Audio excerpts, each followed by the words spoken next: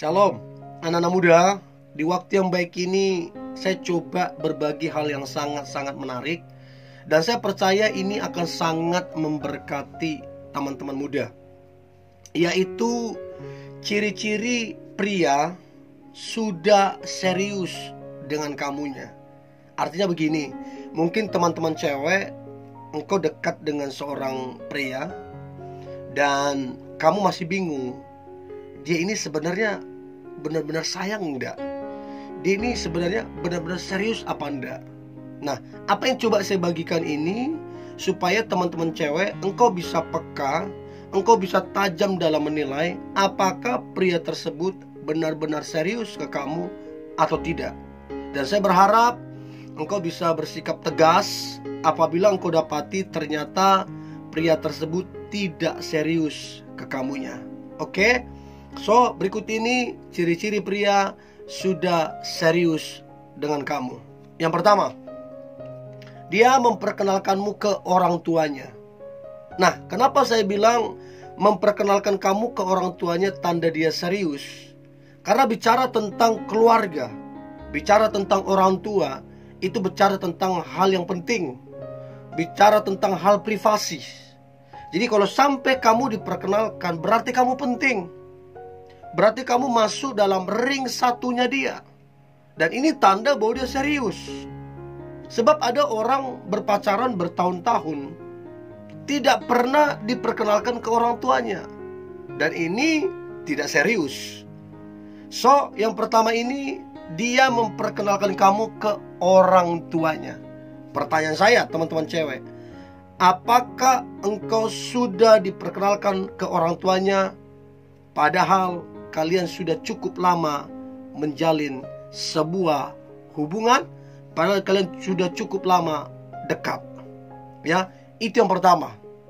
Yang kedua, ciri-ciri pria sudah serius dengan kamu. Maka yang kedua adalah dia membicarakan pernikahan. Artinya dia adalah orang yang punya perencanaan. Dia adalah orang yang punya visi. Jadi kalau dia membicarakan pernikahan, tahun berapa, bulan berapa, tanggalnya berapa, nah, maka ini satu tanda yang jelas bahwa dia serius. Sebab saya beberapa kali konseling anak muda, mereka berpacaran cukup lama.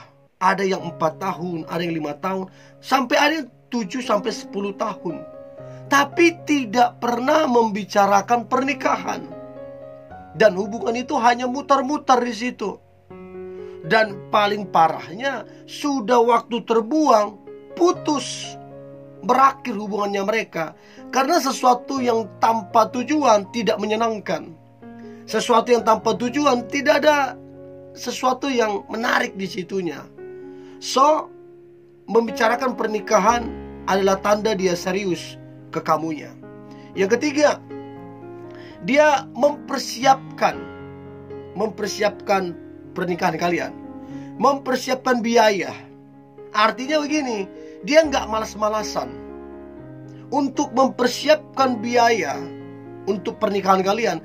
Dia bekerja keras, dia disiplin, dia menabung. Nah, ini salah satu tanda bahwa pria itu serius. Bayangin kalau kamu punya cowok, ya, cowokmu pemalas, nggak tahu arah tujuannya kemana. Nah, ini mau dia ngomong I love you 1000 kali satu hari, omong kosong. Kalau dia serius, dia bekerja keras, dia disiplin untuk kalian punya tabungan untuk nanti kalian nikah. Itu yang ketiga. Yang keempat, dia memprioritaskan kamunya. Nah, kalau dia memprioritaskan kamu, ini tanda bahwa dia serius. Benar dia sibuk, benar dia jabatannya tinggi, benar dia punya pengaruh di pekerjaannya. Tapi sesibuk apapun dia, setinggi apapun jabatannya, dia memprioritaskan kamunya.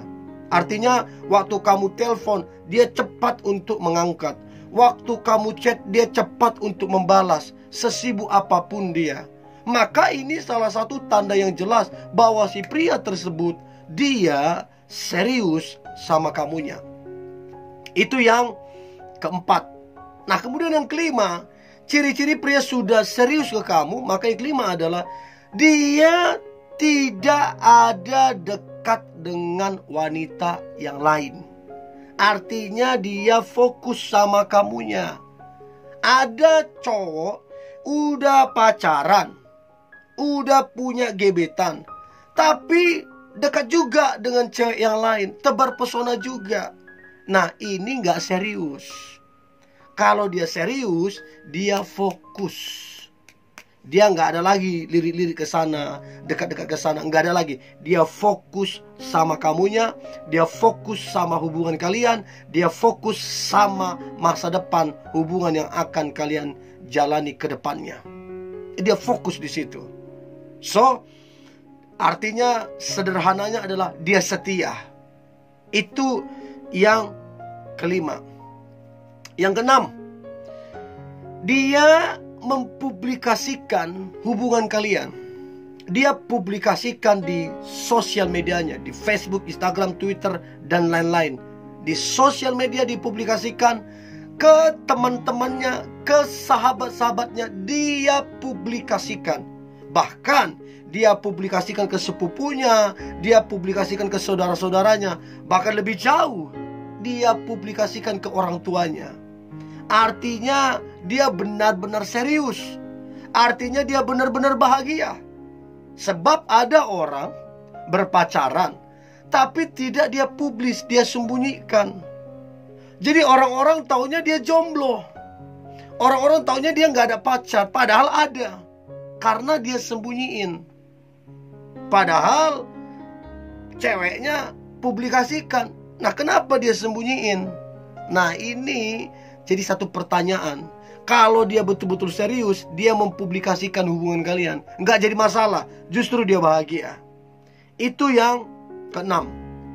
Yang ketujuh, kalau dia benar-benar serius, maka dia akan membangun mesbah doa. Artinya memang kalian nggak ketemu, tapi di telepon kalian berdoa, di telepon kalian baca firman. Kalau sempat kalian ketemu, kalian beribadah, melayani. Artinya membangun mesbah. Artinya kerohaniannya dibangun. Dan saya percaya pasangan yang kuat, hubungan yang kuat, hubungan yang berhasil adalah hubungan yang dibangun di atas mesbah doa.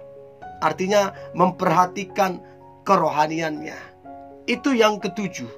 Yang kedelapan adalah ini udah jelas.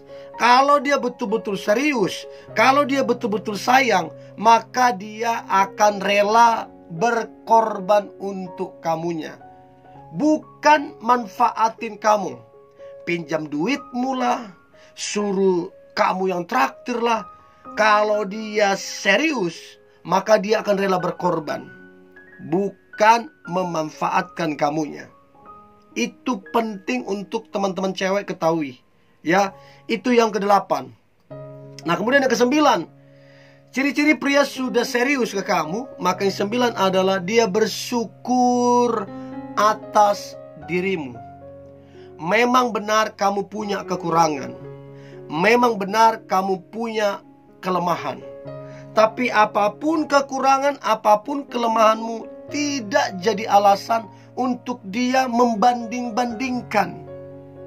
Apapun kelemahanmu, apapun kekuranganmu, justru dia bersyukur dengan semua kekuranganmu. Sembari kalian meningkatkan kualitas diri, mengupgrade lebih baik, dan lebih baik. Dan yang terakhir, dia sabar terhadap kamunya. Jadi kalau cewek serius, kalau cowok serius, maka tanda yang jelas adalah kesabaran. Sabar menghadapi kelakuanmu, sabar menghadapi kekurangan dan kelemahanmu. Maka ini tanda bahwa dia serius mencintai kamu, bahwa dia serius dengan hubungan kalian, karena dia sabar. Pertanyaan saya, teman-teman muda, apakah pacarmu dia sabar terhadap kamunya, atau sebaliknya dia tidak sabaran? Jawab sendiri.